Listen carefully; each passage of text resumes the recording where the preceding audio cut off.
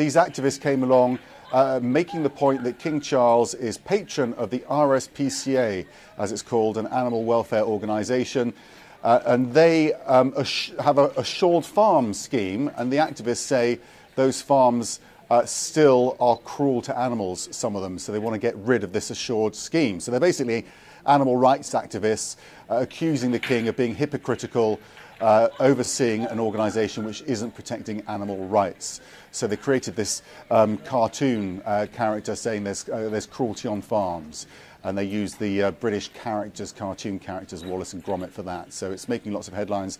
This is the picture, lots of people describing it as some sort of hellscape or him bathing in blood. But it's become a very famous photo. It's become a really big thing on social media, so they're getting lots of attention for it. It's Charles's first official portrait as king.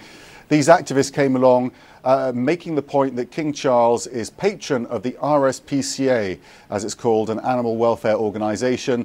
And they have a assured farm scheme, and the activists say those farms still are cruel to animals, some of them, so they want to get rid of this assured scheme. So they're basically animal rights activists accusing the king of being hypocritical, overseeing an organisation which isn't protecting animal rights. So they created this cartoon character saying there's cruelty on farms. And they used the British characters, cartoon characters, Wallace and Gromit, for that. So it's making lots of headlines. This is the picture, Kate. You'll remember it. Lots of people describing it as some sort of hellscape or him bathing in blood.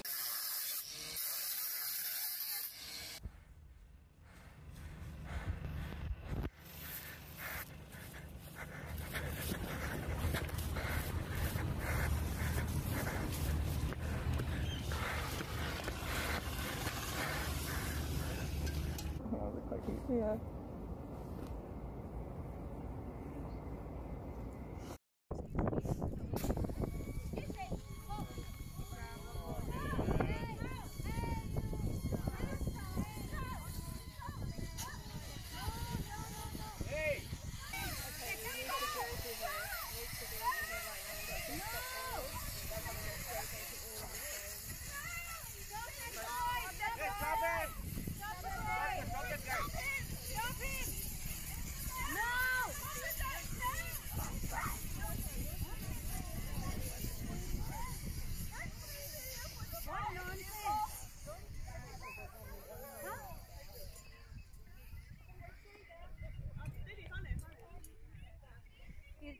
Environmental protesters have spray-painted one of the world's most famous prehistoric monuments. Stonehenge in England was covered in orange paint on Wednesday by two activists from the group called Just Stop Oil. Both were arrested. It comes as huge crowds are expected at the monument for the northern summer solstice. Just Stop Oil wants the UK government to phase out fossil fuels by 2030. The group also made headlines last month when protesters smashed the glass protecting the Magna Carta at the British Museum in London.